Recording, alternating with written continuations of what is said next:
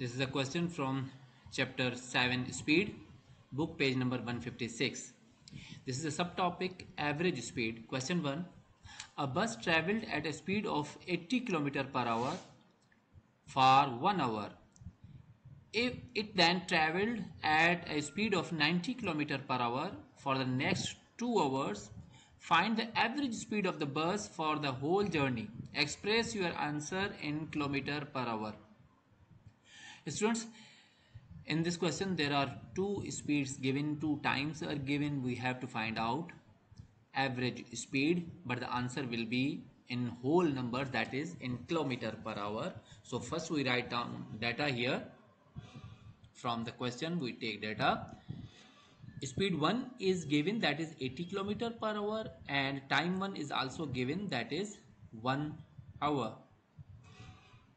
Speed 2 is given, that is 90 km per hour, and time 2 is given, that is next 2 hours, or we can say 2 hours. We have to find out average speed. So you must remember formula for average speed and what we need for that. So for solution we are going to solve it. First we need distance, because to find out average speed we must require total distance. So first we calculate distance of first journey, then we calculate distance of second journey. So distance 1 will be equal to speed 1 multiplied by time 1. We put values. So distance speed 1 is 80 and time 1 is 1. So 80 multiplied by 1 will be 80 kilometer. So we have found first distance. Okay, like that we calculate second distance, for which distance 2 is equal to speed 2 multiply by time 2. So speed 2 is 90 km and time 2 is 2 hours. When we multiply these two numbers, 90 multiplied by 2, it will become 180 kilometers. Through this method we have found two distances. Now we calculate average speed, because we have every number, every required thing here. So we first write formula for average speed. Formula of average speed is total distance divided by total time. Total distance is, we have two distances, that is 80 km and 80 km and 180 km. We write here 80 plus 180 km, and total time is 1 hour plus 2 hour.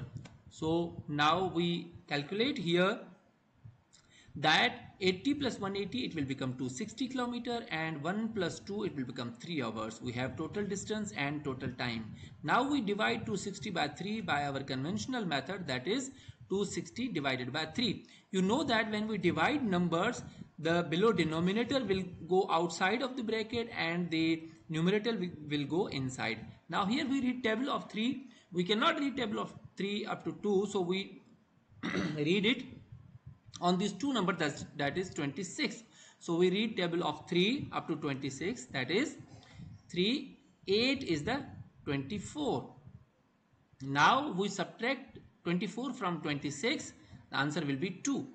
Now we put 0 here below, it will become 20. We read table of 3 up to 20, that is 6 times 3, 6 is the 18. We subtract 18 from 20, the answer will be 2.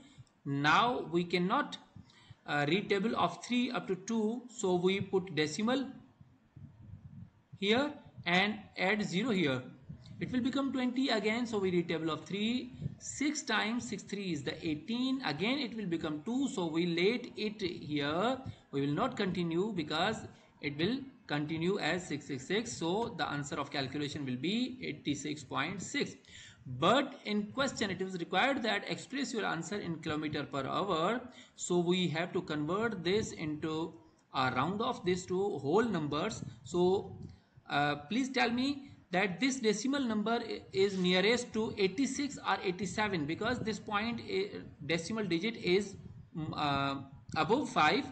So this is near to 87, so we convert it into 87 km per hour, and we write statement as the average speed of the bus for the whole journey is 87 km per hour. Hope you understand this. If you are not understand this, please repeat again, watch this and understand this. Thank you very much. Allah Hafiz.